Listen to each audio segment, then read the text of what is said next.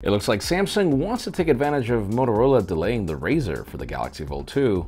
We could be getting two new affordable iPhones this year, which will both apparently be an iPhone 9, and we have some images of the Galaxy Note 10 Lite, which are actually bringing a stove.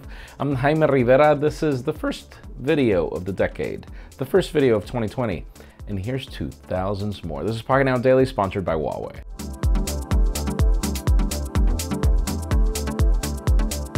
The official news today begin with deals. I'm actually going to bore you with this one because they're really good. We continue having Apple deals because you know the way Amazon works. For starters, right now we have the iPad Mini 5, which is $40 off in the 256GB Wi-Fi and cellular variant, leaving it around $639 shipped. The AirPods Pro have a small $14 discount, which leaves it at $235, and then the regular AirPods are also $30 off, which means if you want to get the wireless charging case, they're $169 or $139 without.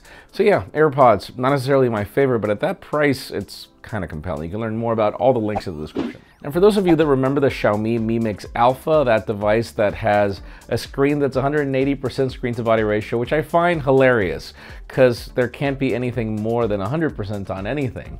But anyways, if you remember, the phone never got a release date, but many reports claim that it could launch in January 2020. Now we've got some new ones from Abacus that note that the phone is being delayed until further notice, but that the company wants to release some information about it as soon as possible, which doesn't really tell us much of anything. Just as a reminder, the phone has an 108 megapixel camera, the price tag is $2,800, and yeah, it's a crazy display. Let's see in the end what ends up happening. Now we've got some very interesting images of the Galaxy Note 10 Lite emerging that actually don't make it look bad at all. The phone actually has a stove design at the back that resembles the one on the Google Pixel 4. It has a centered punch hole, and we can also see the S Pen in the pictures. Specs include 6GB of RAM, 128 gigs of storage, the Exynos 9810 processor, and an on-display fingerprint scanner, as well as a headphone jack. The price is supposed to range from $700 to an $840 mark, though no word on a launch just yet, and I don't think it's going to happen at CES either.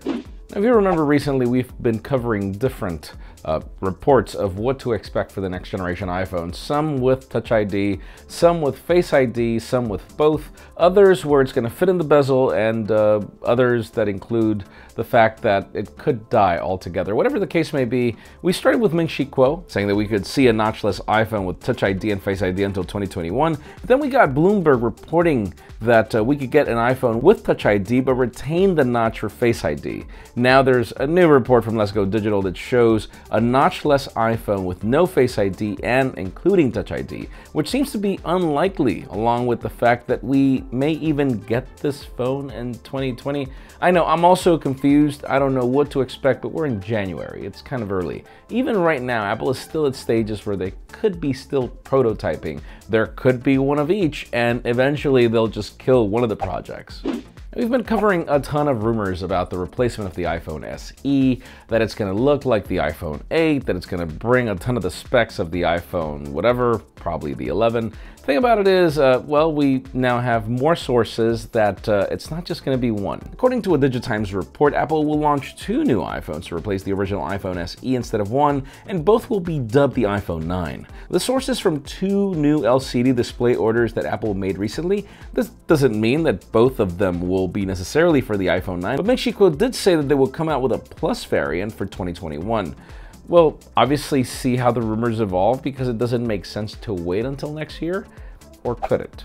And finally, the hottest news today have to do with the Samsung Galaxy Fold 2, particularly because it seems that the strategy is going to get interesting. We've heard that Motorola is going to delay the RAZR. We're expecting for an official date of a launch, and I can't wait to get my review unit, Moto.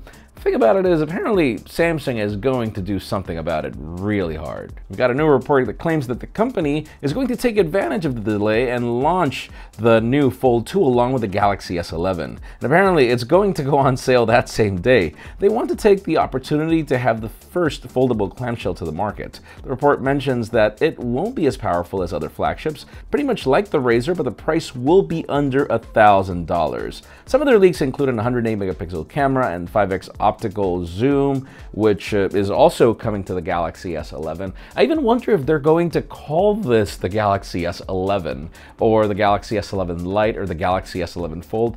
If they use that branding and make a full launch, that's going to be kind of crazy, but let us know in the comments down below. What do you think? Do you like the idea or not of a Galaxy S11 Fold or Galaxy Fold 2 or whatever to launch before the RAZR? Because in my case, if the price is going to be right and they bring the cameras, I think that they're going to kill it, but that's my perspective. Leave us a comment down below. We'd love to know yours.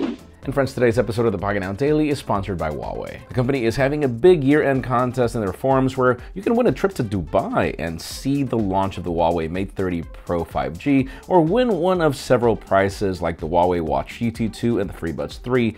Just follow the link in the description to see how to enter the contest. All you need to do is comment in their forums, but hurry up, and then soon, Huawei Watch GT2, honestly, one of my favorite watches I mentioned in a video. You can learn more about everything in the description. Friends, again, if you want to get the news earlier, follow us on Pocketnow.com and subscribe to our channel for more videos like this one. Also, follow us on social media as our extended coverage happens on Instagram. Follow me on my personal handles to see me playing around with these phones. Please give this video a thumbs up if you like what you saw. I'm Jaime Rivera. Thanks so much for watching. We'll see you tomorrow.